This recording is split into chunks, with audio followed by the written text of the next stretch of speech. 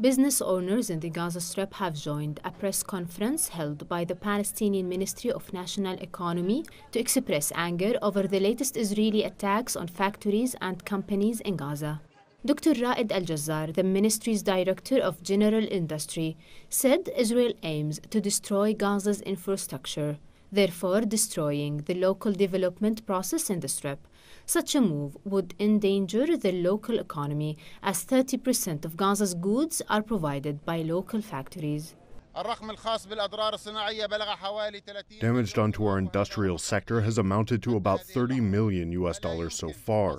We cannot count all the damage done to the factories because our engineers and technicians are not able to reach all industrial facilities that have been targeted.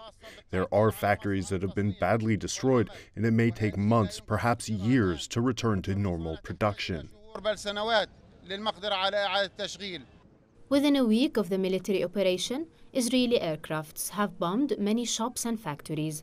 The targeting of Gaza's weak industrial sector will cause a major economic crisis, beginning with unemployment in Gaza, which exceeded 45% before the beginning of the conflict.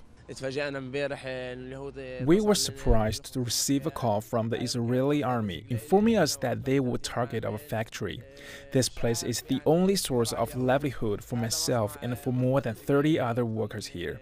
I do not know why they decided to bomb our factory and what damage our factory has caused to Israel. It is our workplace. We earn a living here. On Monday, Israeli warplanes destroyed Masharq, Gaza's largest advertising company. Masharq was home to a large number of Palestinian artists, creators, and young talents. Losses sustained after our company was bombed were very large, estimated at more than $2 million. We lost everything in the company's warehouses, in addition to all our printing machines. The company's studios were also destroyed. We have more than 60 employees working here, and now all of them are out of work because of this bombing. They've lost their livelihoods. Economists say Gaza's economy will take years to recover from the impacts of the devastating airstrikes, which as of Thursday have left thousands of homes, factories, as well as thousands of acres of farmland in ruins by Israeli tank shelling and airstrikes. Nur Harazin, CGTN, Gaza.